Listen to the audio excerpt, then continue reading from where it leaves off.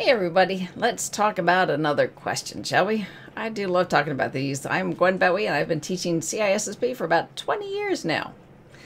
So this question is a good question for CISSP or CISM or CCSP as well. All right, so remember, it's not so much about the questions. What I'm after is more about how do you get to the right answers? What's the logic I use to find answers when I'm going through tests? Because what's in my head does seem to work. I get through these tests pretty successfully. Don't know what my scores are, but I pass them. So let me see if I can help you with some of my logic.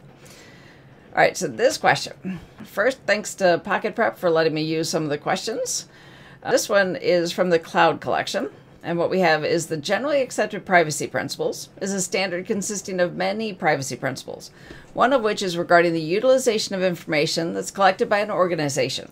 What does the use principle say? So my first thought is this has actually been updated. GAP was replaced by PMF, the Privacy Management Framework. But there is still a use principle. Use would be, so test taking tip, think about the question, ponder the question. Use is the utilization of the data. So what would I be allowed to do? What can I do? Something along those lines. Now looking at the answers, the first one, the organization can utilize the information for anything except offering it for sale.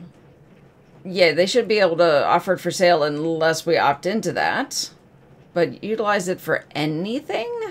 They must notify the customer of its imminent deletion so the customer can opt back in.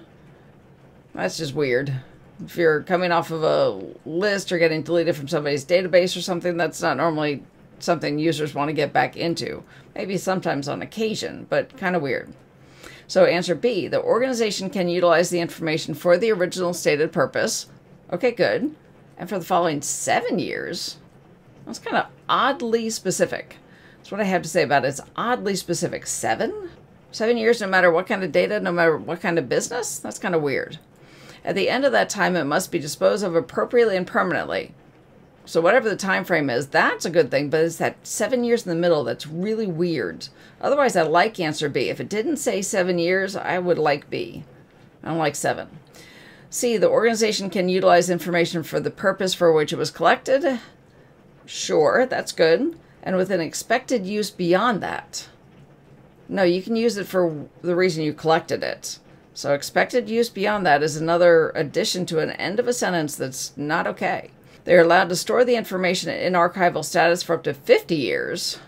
Again, oddly specific. There might be a place where 7 years or 50 years is actually appropriate. But does that meet my business, or does it meet your business, or does it meet the average business on the planet? Real estate, or marketing, or manufacturing, or... That's just weird. Okay, D. The organization can utilize information for only the purpose for which it was collected. Good. And only for a limited amount of time. Okay, good. And at the end of that time, it must be disposed of appropriately and permanently. Okay, good. I like that. So A was good except opting back in. B was good except for 7 years. C was good except for the 50 years. Like there's a weirdly specific thing in each of these. Weirdly specific.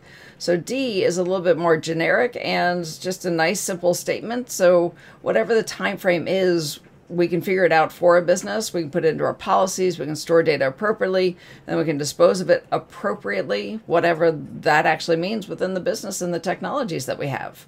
So best answer here is D. The organization can utilize the information for the purpose for which it was collected, and only for a limited amount of time. That is your use principle. So not a bad thing to actually be familiar with the PMF, formerly known as GAP, for CCSP, CISSP, even for CISM.